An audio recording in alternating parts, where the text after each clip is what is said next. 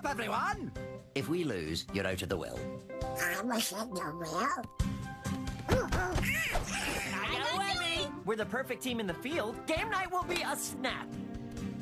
Oh, I sense there are dark magics afoot in the ethereal plane.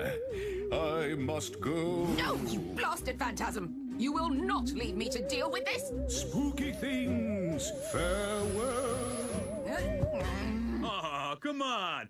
Don't worry, Mrs. B. I'll be your game partner. Fine. At least we'll lose quickly. Well, I guess that leaves us, Hugh. You have a whole other thing going on. You were right, man. We've got to stay in. Recenter. Sewing. Totally basic skill. Okay. Ha! Ah! Okay, it'll be a weird, stressful night in, but at least there's no... Adventure!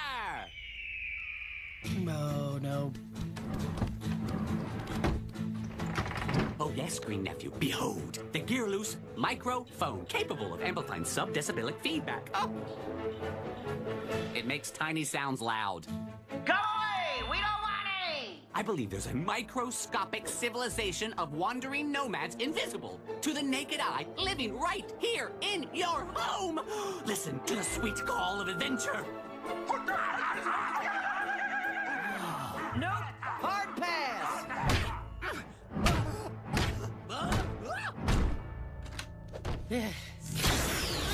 I also added a shrink ray feature.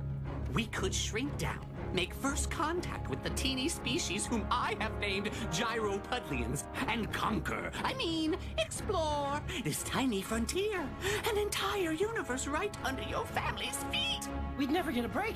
Even when we were home, we would just keep on adventuring. Exactly! Now, where is your uncle? Wait. What did you do? You shrunk him! Which is exactly what he wanted. What?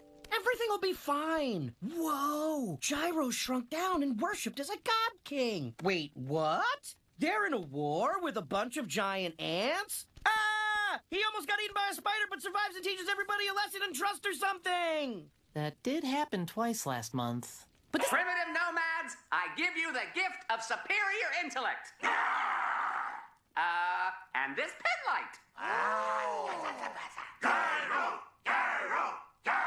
See? Everything's fine. Come on, let Gyro have his own adventure while we take it easy for once. And we can have a quiet, rejuvenating night in. Bone up on your skills.